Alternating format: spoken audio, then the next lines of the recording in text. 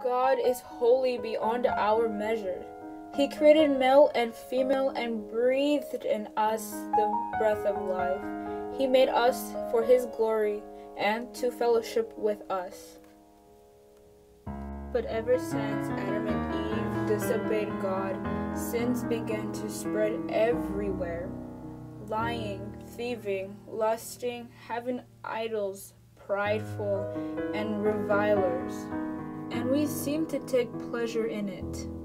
God abhors it and is angry with sin. A wall of sin has separated us from Him.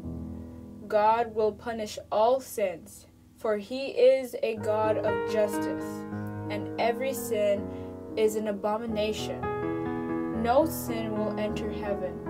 The eternal wages of sin, or consequences, is death. Not only natural death, but dying forever in hell. A punishment that is forever in brimstone and fire. No one is good when we compare ourselves to the moral law. No one can measure up to God's perfect standards. Animal sacrifices were not enough to atone for sins.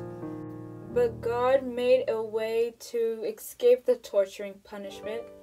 Jesus Christ. Jesus, the Son of God, was born of a virgin. He lived a sinless, righteous life, a life that we could never live up to. Jesus then took our place on the cross, beaten and mocked, absorbing the wrath of God. He died a death that you and I deserved, but He did it intentionally to pay the price of sins for you.